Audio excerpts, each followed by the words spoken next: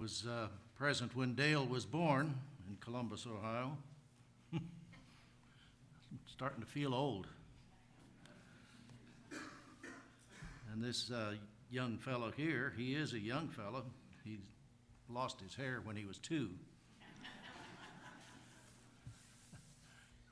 Matt was in our very first class of students when we began the school 20 years ago. And so he is one of our very first graduates. And he is currently working at the Pickerington Church in Pickerington, Ohio, near Columbus. And he graduated from Ohio University in 1991 and graduated from the School of Preaching in 1997. That's the second year. Second year, man. He and his wife, Monica, have 3 children. Colton, 22, Taylor, 19, and Amelia, 15. And Matt was a good student while he was in school, and we appreciated him and his family very much. And recently I was up on Fork Ridge where he used to live, and I thought about him when we passed by there. Matt?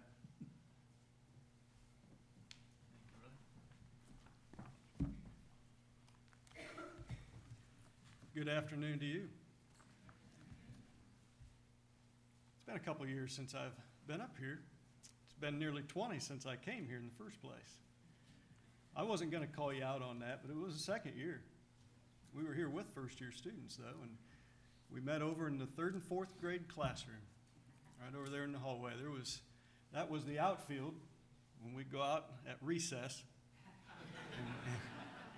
and get some energy out, sitting in those classes all day. We had to get a little out, so we hit some tennis balls around and threw the baseball around. And we didn't tell Denver about all the times we hit his house. But it must have done enough damage they turned it into a dorm. That's what you do with old buildings. I'm privileged to be assigned the task of John 13, verses 1 through 17. I'd like you to turn there with me. We're going to read that text together. It's hard to get the import of it unless you just read this narrative, this discussion, this part of the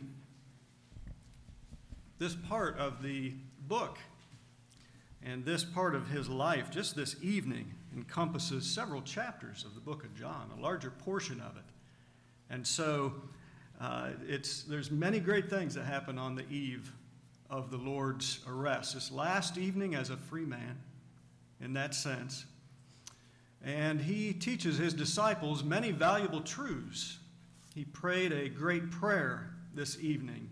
He was betrayed this evening by Judas. And in the morning, he would carry his cross outside the camp like a scapegoat, up Calvary's mountain to bear the sins of humanity in his own body on the tree. So the clock is ticking. Time is winding down. And up until this narrative, John records several great miracles, only a few compared to Matthew, Mark, and Luke, but encompassing God's sovereignty and God's power, and each one of them seemingly directing his power to the people to understand that he is Lord of all. And so what will he say to them as they sit down to this last meal together, the Passover? What will he say to them? What's he going to leave them with? Well, he could impress upon them, I suppose, a great demonstration of judgment to instill some fear in them until he comes. After all, he is putting the weight of this message on these men to go out into the world, and he might want to hold them accountable. He might strike some fear into their hearts. He might begin planning a political insurrection for that evening or that morning and leave the apostles in power in Jerusalem so they really would carry the authority with this message over all the people. He could oust the Romans from Palestine, bring in the death angel from the 10th plague, and leave them all lying in the morning to be found, have all the people fear God that way, but he doesn't do it that way. Interestingly, as we read here in John chapter 13, that Jesus, in verse 1, he knew that his time to depart this world had come. He's going to depart from the Father, it says, having loved his own who were in the world. He loved them to the end. That's an important phrase. Now, how's he going to do that? And supper being ended, the devil already having put into the heart of Judas Iscariot, Simon's son, to betray him. Jesus, knowing that the Father had given all things into his hand and that he had come from God and was going to God, rose from supper and laid aside his garments, took a towel and girded himself. After that, he poured water into a basin and began to wash the disciples' feet and to wipe them with the towel with which he was girded. Then he came to Simon Peter, and Peter said to him, "Lord, are you washing my feet?" Jesus answered and said to him, "What I'm doing you do not understand now, but you will know after this." Peter said to him, "You shall never wash my feet." Jesus answered him, "If I do not wash you, you have no part with me." Sounds reminiscent of his discussion with Nicodemus and concerning the eating of his flesh and blood. You have no part with me if you do not do this. So Peter says, "Lord," verse 9, "not my feet only, but also my hands and my head."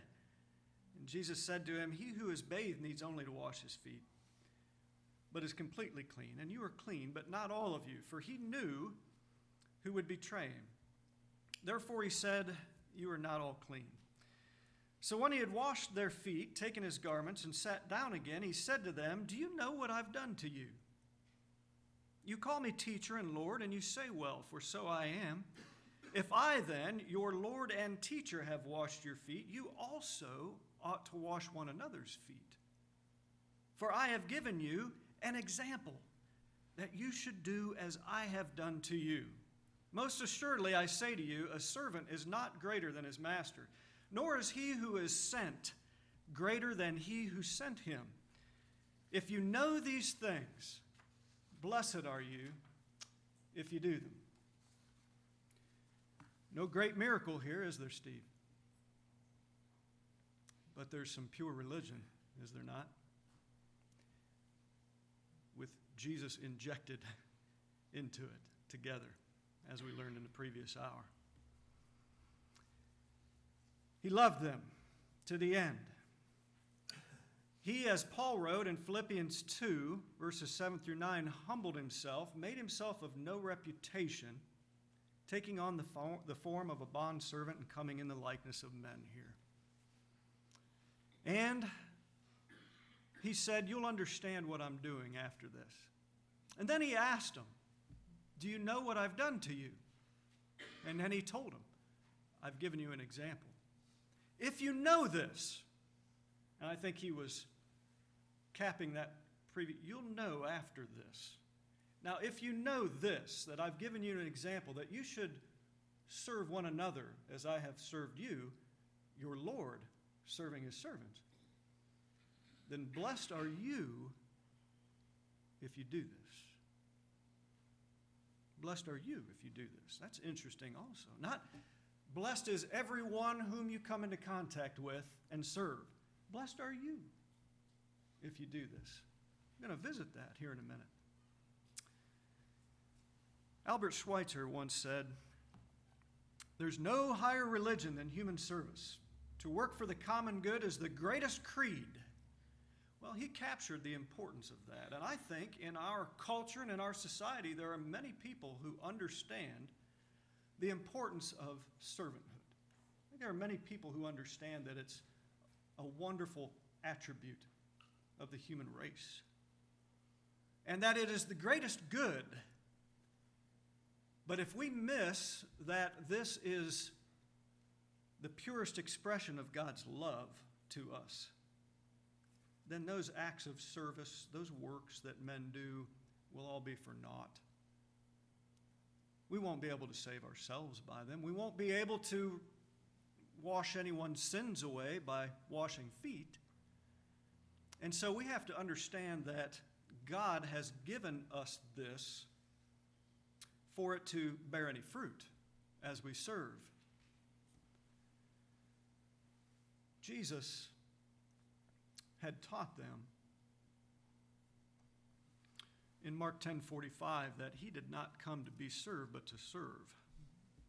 He also said, a servant is not greater than his master, but every disciple who is perfectly trained shall be like his master.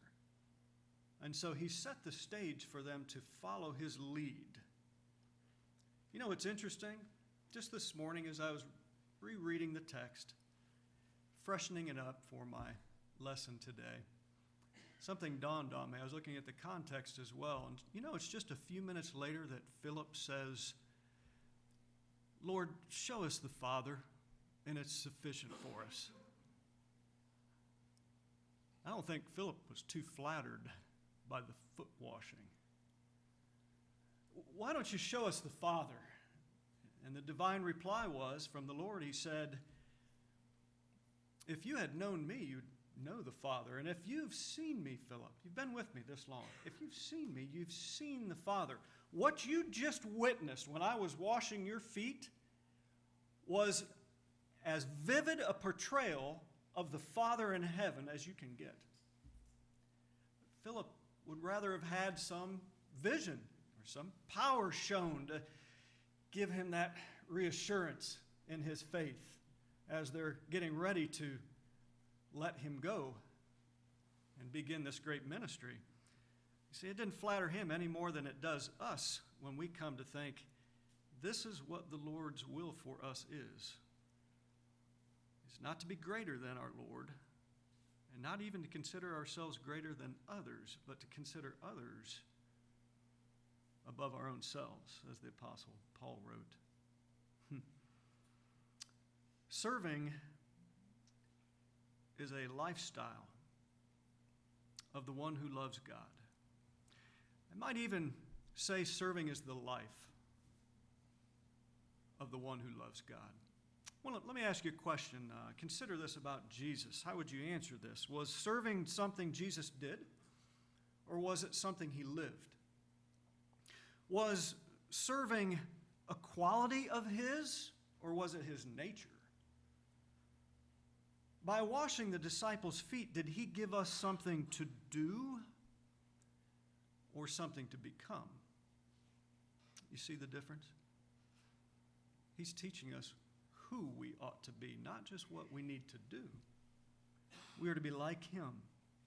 And this was the last impression he wanted to leave with his disciples.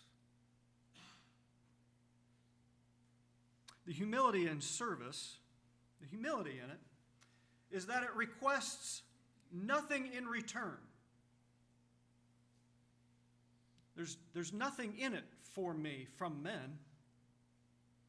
And it's simply that which is my duty to do because of what my master has done for me. There's really no demand in return for it. It's self-sacrificial. It's agape love.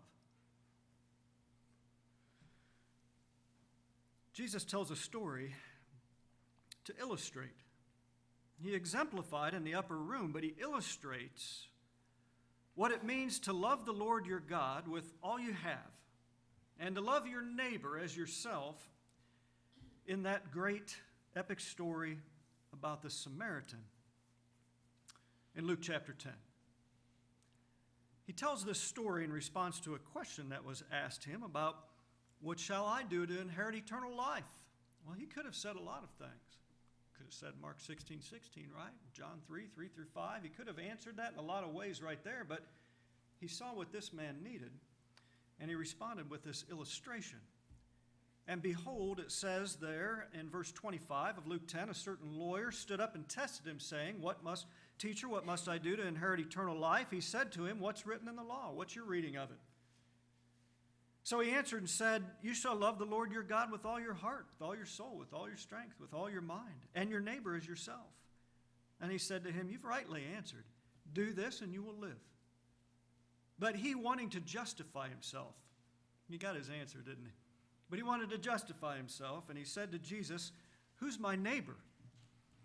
And Jesus answered and said, "A certain man went down from Jerusalem to Jericho and fell among thieves, who stripped him of his clothing, wounded him, and departed, leaving him half dead. Now by chance a certain priest came down that road, and when he saw him, he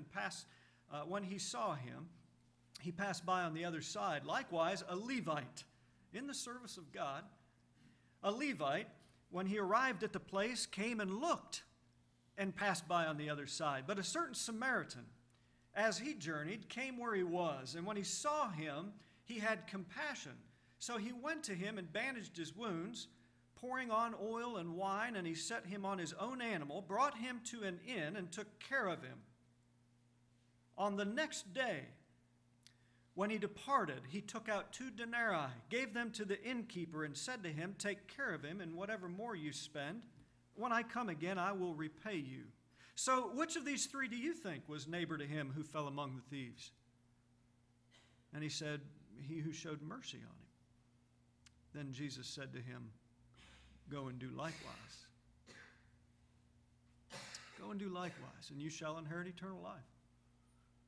The flow of the lesson to receive eternal life here is to love God with all your heart, soul, mind, and strength, and to love your neighbor as yourself, played out through servanthood. That is how it looks. That's the appearance of it on the outside. These are the works by which we will be known. These are the fruits by which people will know you and I. And as Jesus said later in this chapter we're studying, that all men will know that you're my disciples if you love one another. How do we do that? He just showed them here in these first verses of the chapter. The apostles finally got the message, I think, because they stopped, it seems, at least on the record, bickering about who would be the greatest, and eventually became servant preachers, ministers of the gospel, not just vocally proclaiming, but setting forth examples so clearly that the Apostle Paul could say, "Imitate me as I imitate the Lord." And Paul wasn't even sitting here at this night. He got it. The others did too. When you read the 1 Thessalonian letter, in the first chapter, we read about their approach to ministry. And for those of us in the ministry, this is vital information. "Nor did we seek glory from men," Paul said, "either from you or from others, when we might have made demands as apostles of Christ, but we were gentle among you, just as a nursing mother cherishes her own children. So affectionately longing for you, we were well pleased to impart to you not only the gospel of God, but also our own lives, because you had become dear to us. For you remember, brethren, our labor and toil, and laboring night and day that we might not be a burden to any of you, we preached to you the gospel of God. You are witnesses, and God also, how devoutly and justly and blamelessly we behaved ourselves among you who believe, as you know how we exhorted, comforted, and charged every one of you, as a father does his own children, as a mother, as a father. That you should walk worthy of God who calls you into his kingdom and glory. For this reason we also thank God without ceasing, because when you received the word of God which you heard from us, you welcomed it not as the word of men, but as it is in truth the word of God, which also effectively works in you who believe. You received it to work in you, as we have shown you an example." I think that they got it. And then the Thessalonians became followers of us, Paul said, and of the Lord, so that they did not have to say anything in Macedonia and Achaia to the people there. That was not on the top of their traveling priority list, because these people got that servant message and the boldness to teach the gospel and preach the gospel with that ministry. And he said, we don't even need to come there.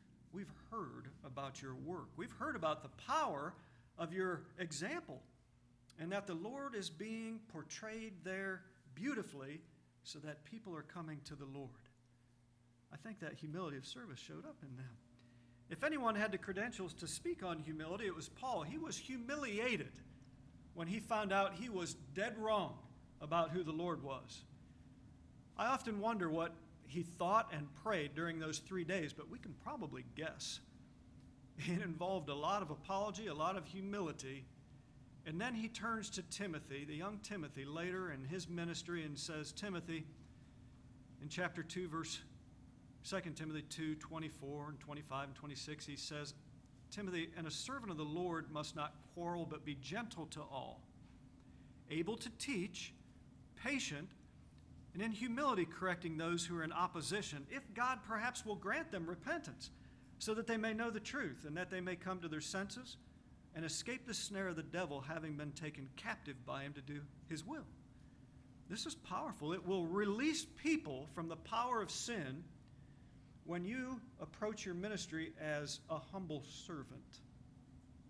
Not making demands as apostles or as authorized preachers of the word. Timothy, having ability to perform miracles, could have made demands upon that. He said, no, approach them in humility. It's the most powerful representation of Christ that we've been given.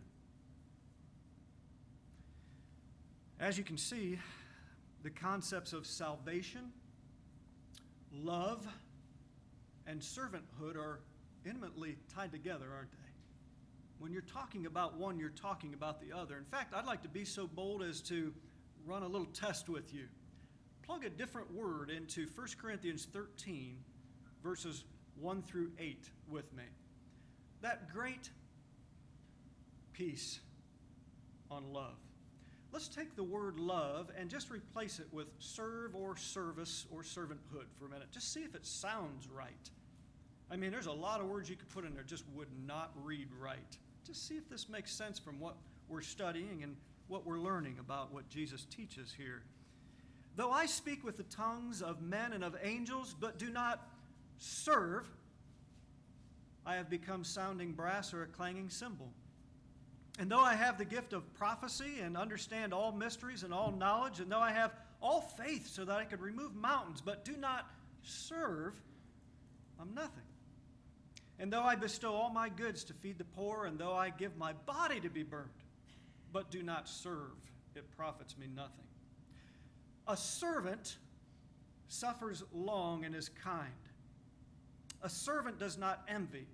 A servant does not parade himself. A servant is not puffed up. A servant does not behave rudely. A servant does not seek his own. A servant is not provoked. A servant thinks no evil. A servant does not rejoice in iniquity, but rejoices in the truth.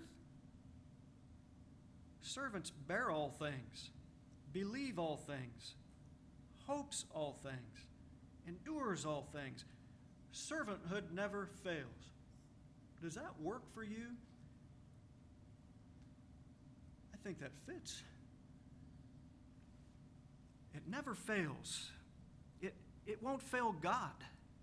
God will not be disappointed in servanthood in the name of Jesus. It will not fail your spouse when you serve your spouse.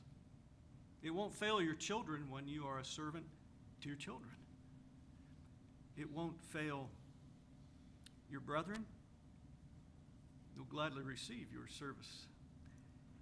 It won't fail your friends or your acquaintances or complete strangers like that Samaritan and his new acquaintance that he met along the roadside. It won't disappoint. It won't fail ever. There's a great irony, too, I want to share with you about the humility of service. Service frees men. Bond service, slavery to God, actually frees men. Isn't that one of those great ironies of the Scripture? Let's see how that works. Beginning with the servant himself and pulling in this idea that when Jesus said in John 1:17, "Blessed are you if you do these things. Our service toward God frees us from the restraints of having to please men. I've had people tell me oftentimes it's hard to please God, and I said it's a lot harder to please men. And we don't think about it that way sometimes unless you really start discussing it. Oh, it's harder to please men. You can't satisfy men. Well, I feel like I can't satisfy God. You can satisfy God. Men will never quit demanding who they think you ought to be. The standard is never the same from one to the other. Everyone has expectations of you, but when you become a servant of Christ, you're freed from the restraints of having to live like people think you should live.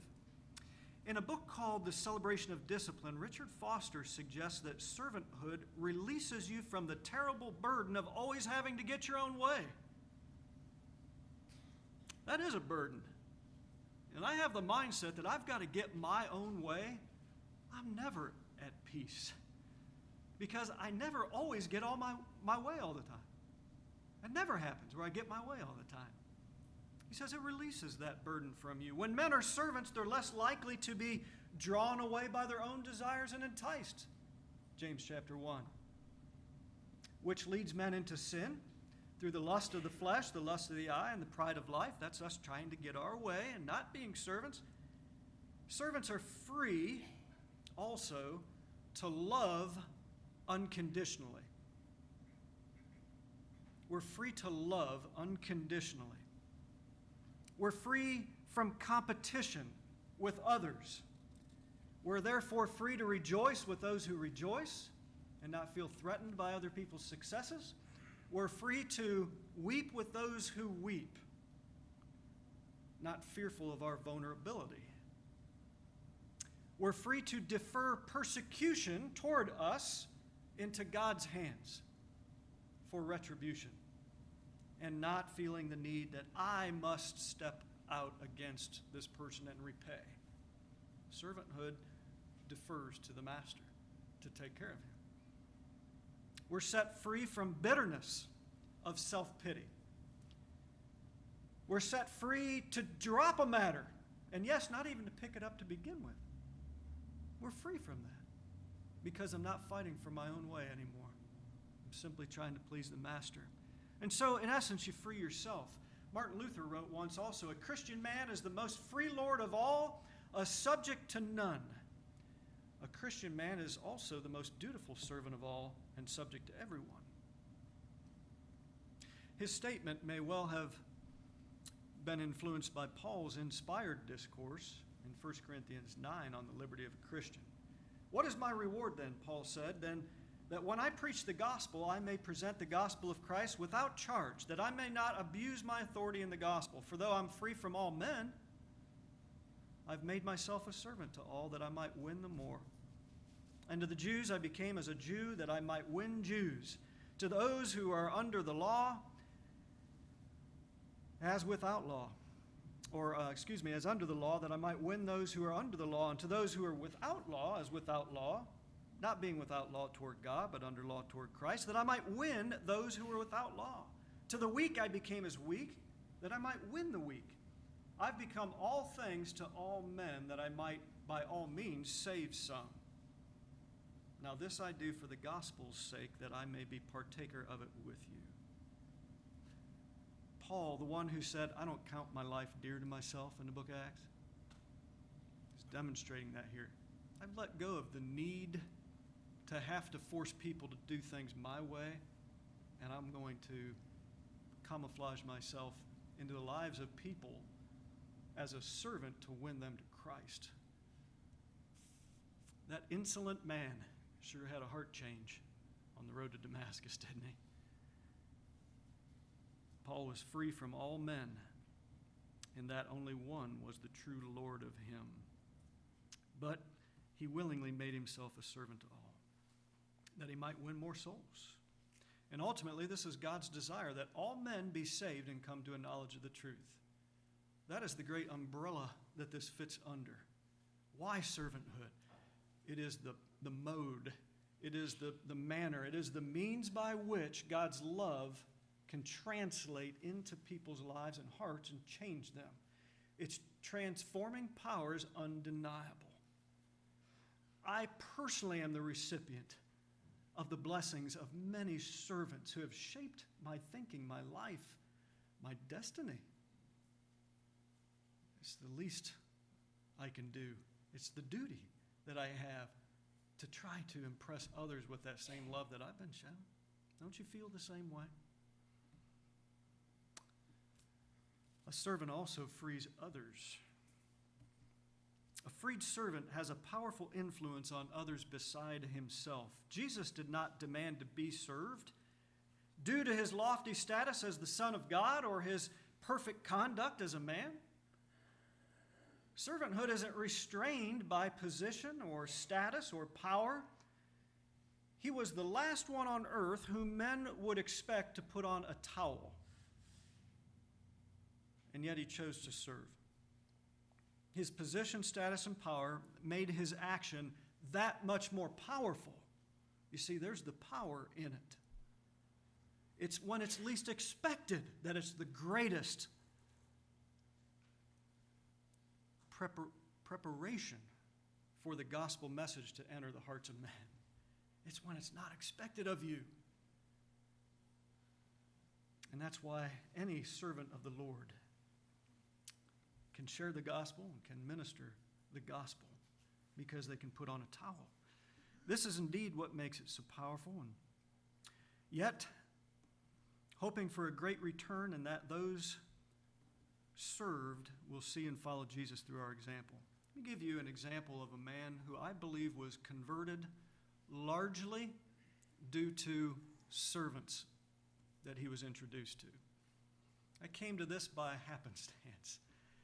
In preparing for another lesson, I kept seeing this recurring theme, Onesimus, that runaway slave of Philemon, who in running from slavery ended up running right into it. And to free himself, getting as far away from Colossae and Philemon as he could, he ran smack into a group of bondservants who acted like they were free from all men and all things. It blew his mind. Onesimus, a slave of the convert, the Christian man named Philemon, ran away and ran right into it. Didn't expect it at all. But let me tell you some people he met. He met Paul in chains in a Roman prison, Philemon 13. He had appealed to Caesar, Paul had, and there was awaiting his trial, but he found favor in the eyes of the Romans there, and rather than being housed as a common criminal, the apostle was permitted to live in his own rented apartment for a couple of years. Though probably bound with a chain and in the company of a guard, he must have had great impact on Onesimus. Through a little detective work, you can find out from the letters that Paul dictated to the Ephesians, the Philippians, the Colossians, and also to Philemon, during this 2-year period, just what else Onesimus witnessed when he came to Paul in that Roman prison. He would have met Luke, the great physician, the Greek physician, the Greek physician who enjoined himself to the apostle Paul to care for his physical infirmities and those of his travel companions. He stayed with Paul until his final days of the second Roman imprisonment. Read about that in 2 Timothy 4. And what a moving sermon it must have been to see that Christian doctor, a free man, having left his home and livelihood and all the comforts of it, perhaps, to tenderly care for Paul and his companions as they traveled about preaching the gospel. He'd have met Luke. He'd have met Epaphras, a fellow Colossian who was always laboring fervently in prayer for the Colossian brethren, which would have included Philemon, Colossians chapter 4, verses 12 and 13. If he was acquainted with Epaphras in their coming in and out during that time, he would have heard this man pray for the Colossians, his home people. Perhaps even for Philemon, but he would have been thinking, he's praying for the well-being of the people I ran from the situation I ran from. He had heard Epaphras thanking God fervently in prayer for them, one of which would have been his old master. He met Timothy, apparently a gentle young man who developed a lion's heart. And about him, Paul said, I have no one like-minded as a son with his father who served with me in the gospel. He went where he was needed, including Ephesus and Philippi. And though the work wasn't easy, he had also been imprisoned himself at some point, it seems, from the Hebrew letter in chapter 13. And Timothy was Paul's staunchest soldier and right-hand man. Onesimus would have taken some great lessons, don't you think, from him in gentleness and humility, but also in bravery and faithful service to the master. I could speak of Aristarchus and Tychicus as well. Let me mention John Mark, the cousin of Barnabas. He had started out with Barnabas and Saul on that first missionary journey, but along the way at Perga in Pamphylia, he left them and returned to Jerusalem. Shook the confidence of the apostle in him. And so later, when he and Barnabas were going to set out on their second journey, Barnabas said, let's take John Mark. Paul said, no, I don't want to do that. I think he's trustworthy. But we find later that Paul is commenting in Philemon that he is a fellow worker with him who is useful to me, 2 Timothy 4, in the ministry. Interestingly, that's what Onesimus means, useful. Timothy's name meant useful, or was useful, and Onesimus means useful. John Mark's story must have been very special to him. A deserter who runs away but is given another chance to redeem himself in the Lord. Redemption in Christ. Forgiveness from God and from men.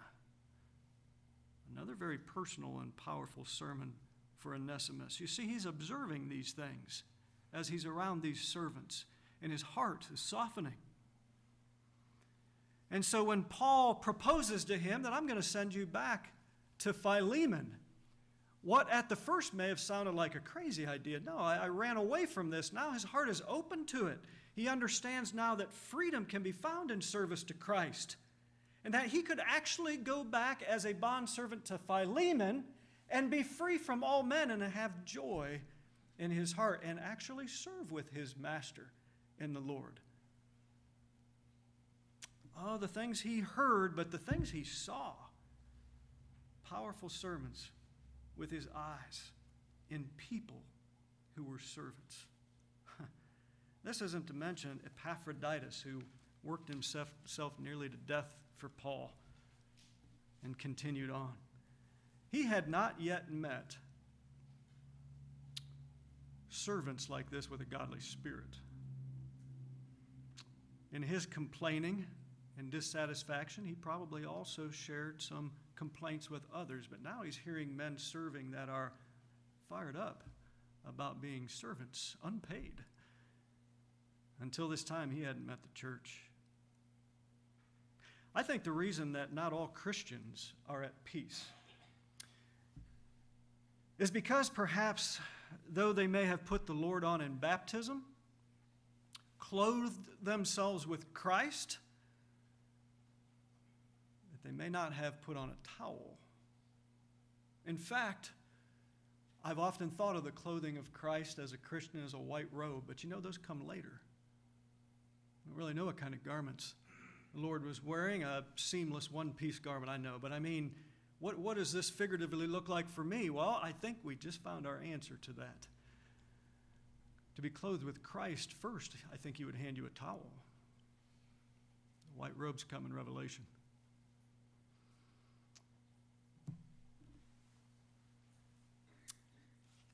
This is how we come close to God's heart. If anyone loves me, he'll keep my word. And my Father will love him and will come to him and make our home with him. This is how a servant is blessed if he does those things which Jesus has given to him. What Jesus gave them in the upper room was the second greatest gift, I guess, that he could have given them, the first being the giving of his body the following day upon the tree. Second greatest gift, maybe, was this gift of a servant life. They just didn't know it at the time yet. He gave them the secret to a quality of life as well. It's the greatest expression of God's love to us, and so in turn it's the greatest expression of our love toward our neighbor, is to serve and expect nothing in return. It persuades men's hearts, and ironically it sets them free. The only men, it's been said, who cannot be enslaved are those who volunteer to be slaves. And you cannot rob a man, another said, of his life if he gives it to you. His spirit is free from bondage, free to live and free to die. And in this land of the free, there are many men enslaved to sin, are there not? In this good land, unless they become servants of Christ. The world desperately needs to see free men who have been voluntarily offered to the service of the Lord, and slaves of Christ who live as free. For this is the will of God, Peter said, that by doing good you may put to silence the ignorance of foolish men, as free, yet not using liberty as a cloak for vice, but as bondservants to God. For you, brethren, are called to liberty, only do not use liberty as an opportunity for the flesh, but through love serve one another, Paul said in Galatians 5. I'm persuaded, in closing, that if Jesus were to grace us with his presence today, even here at this lectureship, in the midst of a crowd of devoted Christian teachers and preachers and lovers of truth, and give us one glimpse of his glory, I'm convinced that he would put a towel on and begin to wash feet or some other form of service. I believe that's what he would do first. What would you think of him then? Would you say, Lord, you shall never wash my feet? Or would you say, not only my feet, but also my head and my hands? I hope that you would be immersed in him, literally and figuratively, like Peter wanted to be when he turned and gave his all to the Lord's service from that night forward. And that's our invitation to you at this time, too, if you are not a Christian and you want to become one. If you want to be free, become a servant of the Lord. Let's have an invitation song.